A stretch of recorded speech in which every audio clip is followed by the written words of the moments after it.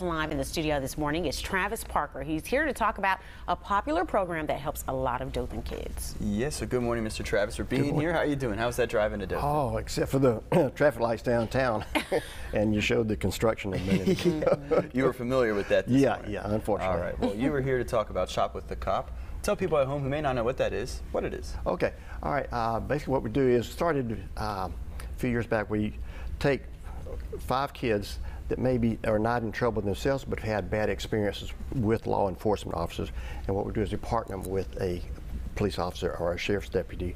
We get 4 Enterprise police and 1 sheriff's deputy for the day, and that's their buddy, their partner for the whole day, and they go shopping, go eating, go to a movie or go bowling, different things like that. So they just have a chance to see that the police officer is not the bad guy, the boogeyman, you know, in blue, so that they're actually people just like them. Absolutely. So it just gives a positive reinforcement to it. Okay, and how did this come about? How did this idea start? Yeah, it started in 2018. I don't remember how exactly. I thought about the idea, but I had seen it somewhere as other people were doing it, so we adapted. We talked to the police department and said they were all for it, so then we talked to Civitan and Hand Up Enterprise, got them as sponsors. Then we went out door to door knocking and trying to get donations and put it all together, and we do a back to school and then a Christmas version. Gotcha.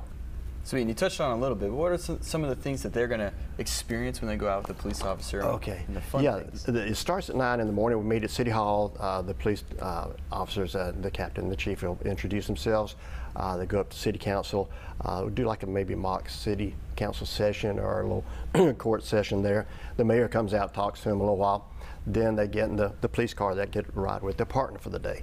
They go out shopping. Then we go to Chick-fil-A, eat lunch. Go back shopping some more. Normally been going to a movie in the afternoon, but this last time we changed it up, went to Fort Rucker.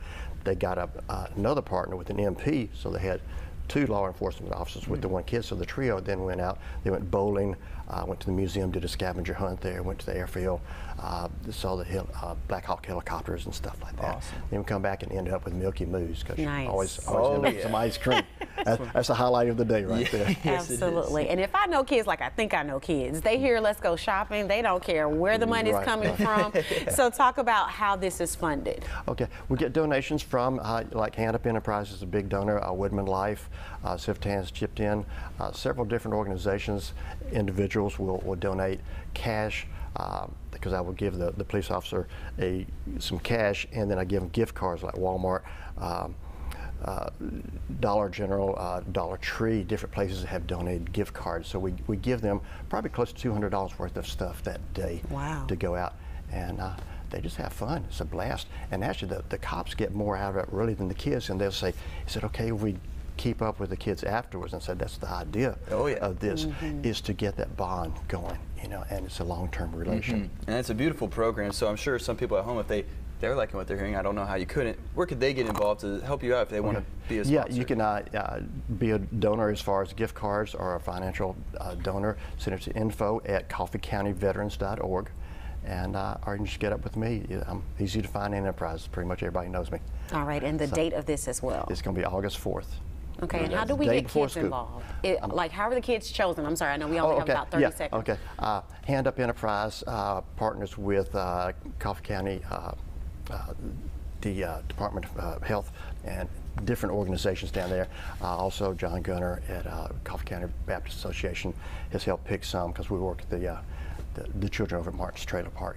So different organizations will help pick, you know, give me some suggestions, and we go from there.